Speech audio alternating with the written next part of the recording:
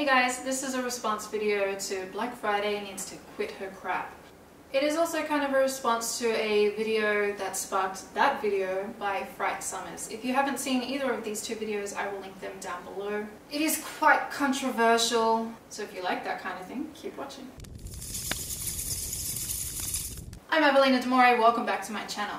I'm going to talk about some things today that I don't normally speak about. My channel hasn't really delved into controversial topics before. I like to stay neutral. Think of me as Switzerland. But when such nasty things are being said about someone I actually know, that didn't really sit well with me. So hence I'm sitting down today to film this video for you. It might help if you watch the other videos first, because then you will have a broader understanding of what the fuck I'm talking about. So let's assume you have watched them, and I will start with my opinion. Let's start with the video entitled "An Aging Goth, Black Friday Needs to Quit Her Crap." Clickbait much?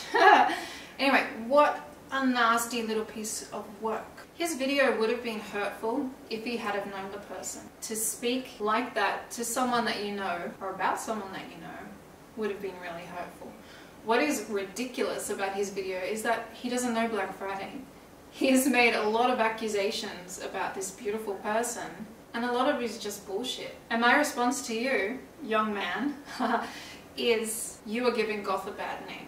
It is your nasty attitude that is giving Goth a bad name. Why you would even sit down when you're in such a bad mood and unmedicated, as you mentioned, to make such a nasty, hateful video, to me is un-goth. The goth subculture is not about hate. There's all this talk about community and supporting other goths. Goths come in all shapes and forms. Some goths have money, some goths don't have money. We don't hate on the goths that do have money.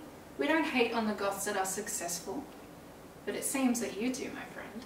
And you need to have a deep, hard look inside yourself as a person and figure out why you hate Black Friday so much. And honestly, to me, it came across as jealousy. In regards to everyone hating and putting down people that wear Killstar, I personally love Killstar. They are the fucking best brand. I'm so glad Tequila Star invented Killstar. They have some of the best stuff out there. Their lifestyle stuff is off the hook now. They're doing betting, they know their audience, and they're catering really well to our subculture. If you don't like them, don't buy them.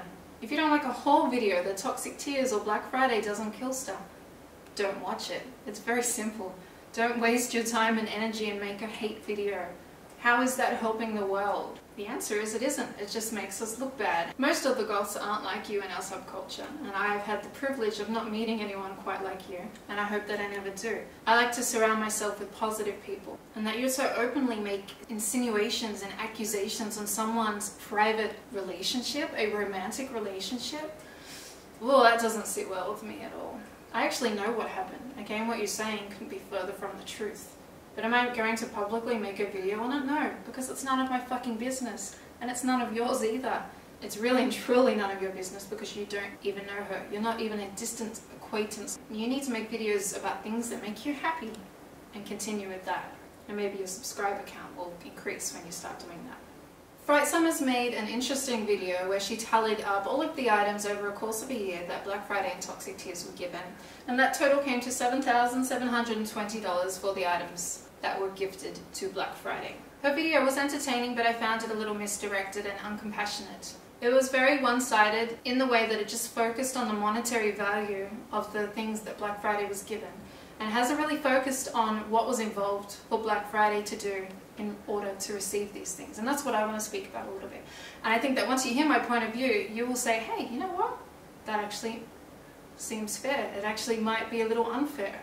What's been buzzing about and coming up in conversations recently with me on Instagram and Facebook when I talk to my followers and things like that is the goth scene being so expensive and elitism and all that. I'm not going to go into that at all.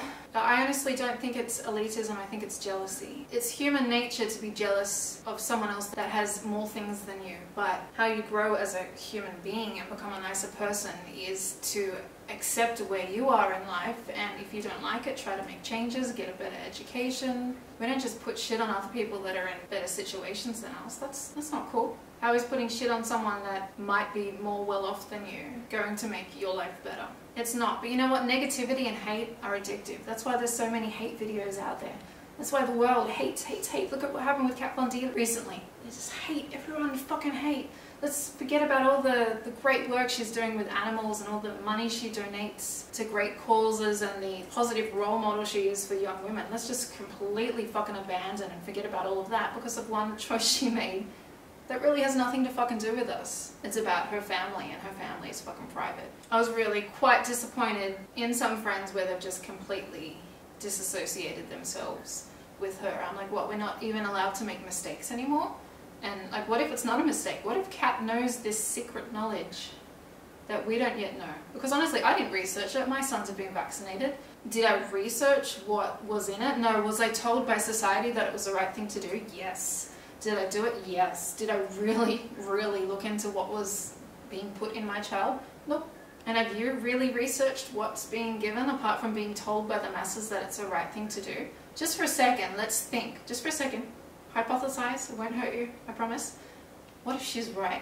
I'm not saying she is, and again, my children are vaccinated. But what if she did a lot of research, hypothetically, and she hypothetically found that there was some hypothetical thing that might hypothetically harm her child? It's completely fucking possible. Maybe in 10 years' time it'll come out and we'll be like, fuck, Kat knew some shit because she researched some shit. Maybe she's totally wrong. Maybe your child will get polio and fucking die. That would be a fucking terrible thing to happen. But you know what? That is on her. That was her decision. And I'm getting a little off track here, but my point is, it's her decision. It's none of our fucking business. Do we need to hate her and never fucking associate ourselves with anything that she ever does again? No. Are you fucking stupid? Why are we so unforgiving? Why, like, we're human. We're not fucking robots. Where is the empathy? Being a mother is hard. Being a new mother is even harder. Why can't we have some fucking sympathy for what she's going through? And why do we need to hate so much? My world is not dominated by hate or jealousy. That's why I don't tend to do these videos on my channel. But when so much bullshit is being said about someone that I actually know, I had to speak up. So this is going to be a little bit ranty. I think I'm jumping from column A to B, but we'll come back to A and it will make sense. So I briefly explained that Fright Summers video accumulated the worth of goods that Black Friday was given, and that total came to $7,000 something. Honestly, when I heard that title, I was like, oh, is that all? Where she was like, oh my god, that's a lot of fucking money. I can drop $1,000 on Killstar easily. I don't own a single credit card. Whatever I spend is my own money. Does that make me more or less goth? Do I have to be poor to be goth? What happens if I'm well off? Can I still be goth? So many fucking questions. My head is exploding. So I want to do a little breakdown for you on the other side of the fence. So we've had Fright Summers' opinion, which was it's completely outrageous, it's so much money, it's entitled, it's making young goths think that this is normal. She's a goth YouTuber. It's not normal. She's very successful. She has, what, 600,000 subscribers? That is not normal. She is up here. She's like a modern day rock star. Any YouTuber with over 500,000 subscribers is not living a normal life. It's not a normal job. You sit in front of a camera and film yourself. That is not normal. It's probably going to make you quite fucking insane. And these people are like rock stars, and when you look at rock stars, they get endorsements from guitar brands like Gibson and things like that, and they have to use that guitar on tour and all the photographs, product placement. It's been around forever. It's not like this new thing. It's always been there. YouTuber is relatively new, and companies have realized that this is a good way to pair promotion with someone that is high up in the hierarchy of the Gothic community. There's nothing wrong with that. I love Black Friday's haul videos.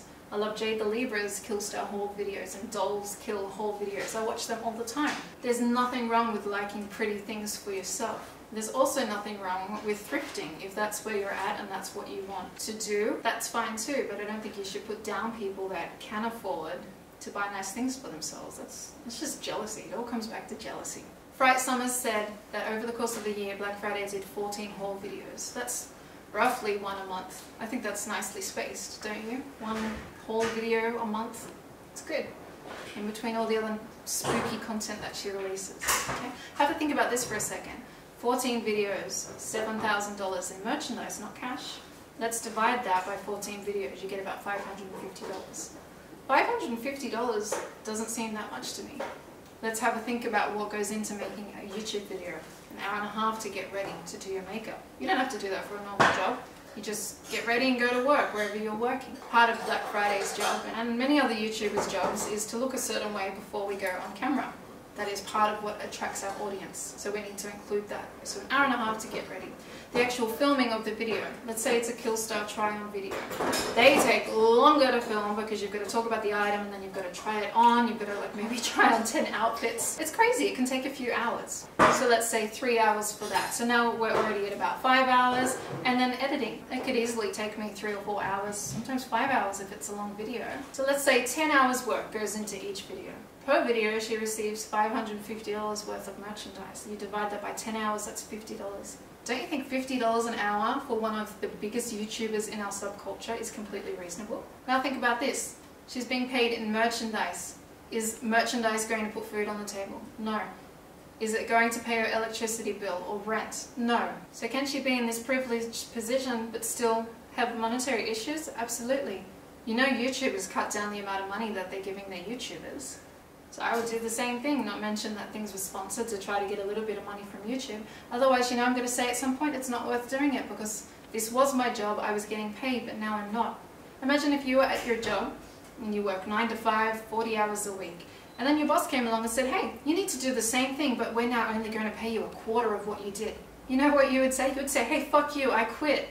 But these YouTubers are still making this content for you. They're getting paid minimally, and now they're having to look at getting alternative work, like proper normal jobs, because they can't live off just being a YouTuber anymore.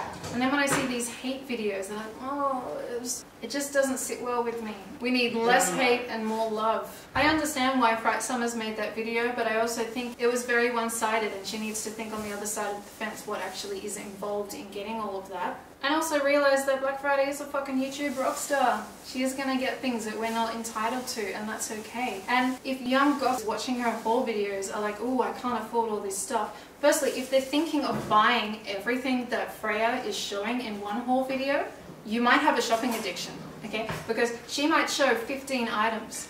Any sane person is not going to go to the Killstar website and buy every single item.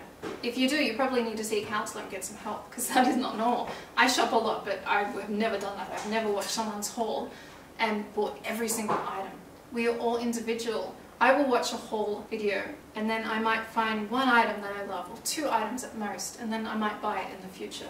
But I have a brain and I can think for myself. It's really stupid of other people in our subculture to think that Freya is damaging young people because they're going to feel like they need to buy all of this stuff. Freya isn't saying buy all of this. She's saying, hey, this stuff is really cool, I like it, I think you might like it too. It's obvious that the next step is for you to use your brain and figure out if you like it, and then if you can afford it, possibly buy 1 or 2 items yourself. It's not a prerequisite to buy everything. That's just fucking stupid. Young goths don't have money. You know what? Get a job. I started working when I was 14. I've always earned money. I would work at the cheesecake shop. That was my first job. I loved it because I get to grate the chocolate and whip the cream, and half of it went missing because it was in my belly. But I've always been working. I've understood that money doesn't grow on trees, and if you want to buy things for yourself, you need to earn money.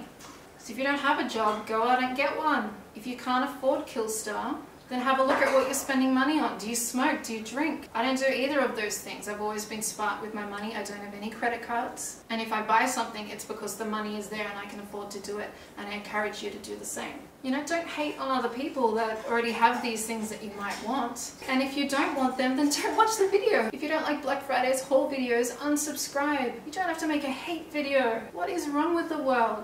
I'm going to end this video by saying that I will have a dolls kill video on my channel very shortly. A haul. Oh my god, unsubscribe if you don't want to see that. And my massive Sephora haul. I spent $2,000 of my own money that I earned working really hard at Sephora. It was over 3 trips, so it's not that bad. So if you don't like these type of things, that's fine. You can unsubscribe from my channel. I had a person recently on Instagram message me when I mentioned that I was going to do my upcoming dolls kill haul, and they said, ooh, are you sure you want to do that? Considering all the controversy that's going on in the goth subculture. Mind blown. I was like, fuck, I'm gonna put what the fuck I want on my channel and continue to do so. Because it's my fucking channel, and like I said, there is that unsubscribe button if you don't like it. Please don't make hate videos. Find channels that you do like. Find people that are into the same thing as you, be it music, art, clothing, hairstyles, hoarding, thrifting, DIYing, whatever the fuck it is, but do it in a positive manner. I hope you've enjoyed this ranty type video. Please subscribe, comment down below, let me know what your thoughts are. Did you enjoy the other people's videos? Do you agree or disagree with what I'm saying? Let me know, I'd love to hear. I'll see you in the next video. Bye.